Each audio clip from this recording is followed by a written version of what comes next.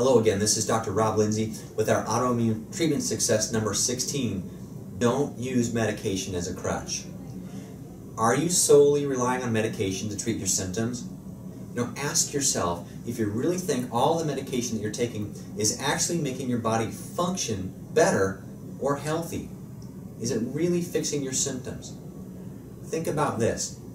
If you gave the medication that you're taking to a healthy person, would they remain healthy or would they become sick?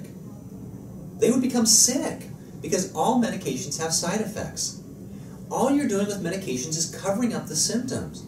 You're also creating unwanted side effects which may in the long run make you worse. I can't tell you how many people I've seen in their 80s that started off with 1 or 2 medications in their 30s. Now they've ended up with 4 or 5 medications in their 50s, and now in their 80s they're taking 13 to 15 medications. Don't think you need a medication to be healthy. It's just not true.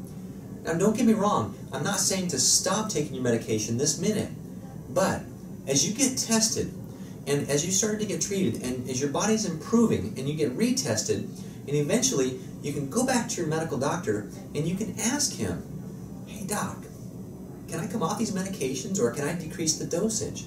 That's between you and your medical doctor. We want to work at getting to the cause of your problem. We want to reverse your symptoms. We want to get to the root cause and get to the problem, get it taken care of at the very beginning so you don't even have to take medications.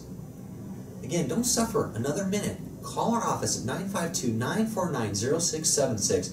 Schedule a consultation. Thank you.